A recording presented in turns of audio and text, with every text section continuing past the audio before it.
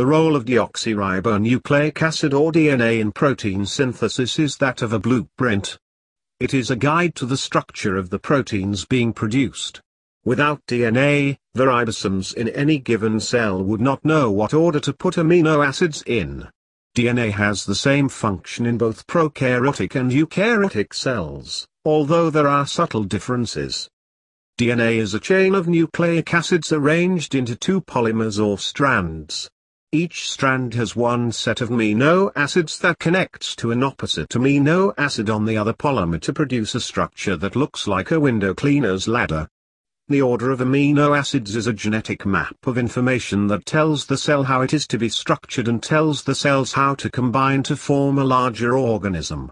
The information is used directly to build cell components such as ribonucleic acid, RNA, and protein. The presence of DNA in protein synthesis is vital. Protein synthesis is the act of creating a new protein within a cell. The entire process takes place within a ribosome, a kind of protein factory, within a cell. Free ribosomes in eukaryotic cells and all ribosomes in prokaryotic cells synthesize proteins in the cytoplasm. There are many steps to the protein synthesis process. The use of DNA during protein synthesis takes place in the first stage called amino acid synthesis. The second stage is called transcription, and the final phase is where the ribosome translates the information into protein. A protein called helicase splits apart both polymers of DNA in protein synthesis.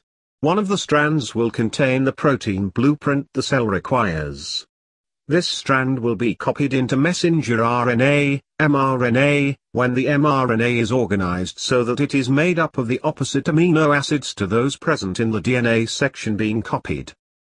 The mRNA then takes the information to the ribosome. The ribosome will process the mRNA so that it translates the amino acid code using the opposites of those in the mRNA, therefore returning the chain back to its original form.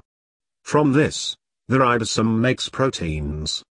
Organisms are not capable of synthesizing all amino acids. There are around 20 known amino acids in the world, and humans can synthesize around 12 of them. The rest are ingested through food and sometimes drink. The prokaryotic cell will convert DNA in protein synthesis directly into mRNA. Eukaryotic cells, however, first transcribe the DNA into heterophil nuclear RNA, DNA. This RNA is created when the polymer section is capped with 7-methylguanosine and a poly-A tail. The cell then converts RNA into mRNA,